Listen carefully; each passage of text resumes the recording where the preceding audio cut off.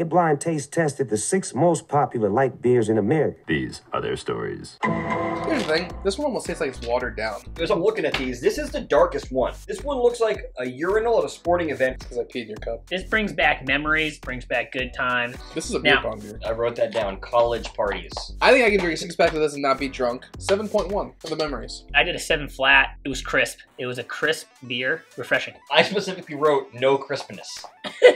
And I gave it a 4.6. It's not a good beer to drink. It just tastes diluted. There's no real flavor to it. It's almost like we took a beer and just like mixed it with water.